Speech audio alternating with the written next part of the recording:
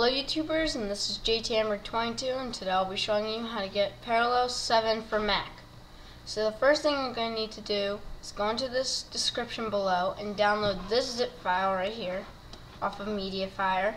And when you get that, you'll get this folder with the installment thing, DMG, and this little activation serial key right here, and here's a couple directions that you can do if you don't understand.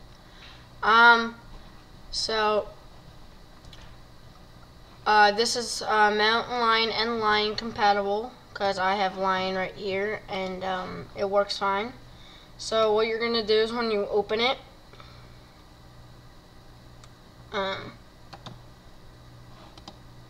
it's gonna load this up right here, and then I have a couple virtual machines like this, but this won't show up for yours. Yours will show up. No. But there's a thing that needs to launch. With this screen right here, what you're gonna do is after you put in the serial key, it's gonna say, "Oh, register," and you just X out of it and click "Don't register," and then you just click New, and then you'll get a file like this.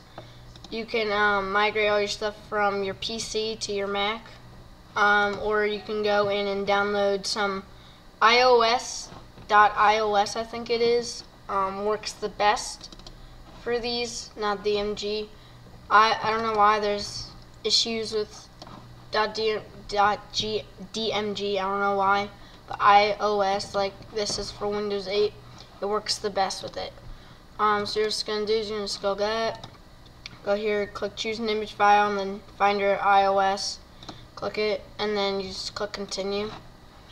But also here you can download Ubuntu, Google Chrome, I don't know why that's there, or other stuff like Fedora, I don't know what that is.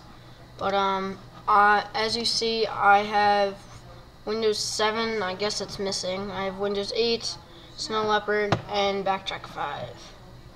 So they do work. I guess I can do this one for you. Seeing it works and starts it.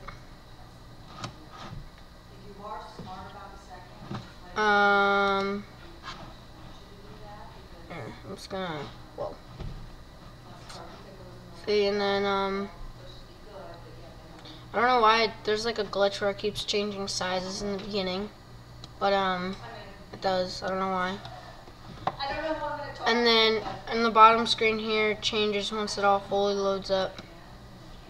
As you can see, the Microsoft thing is loading up here. So, it loads up there.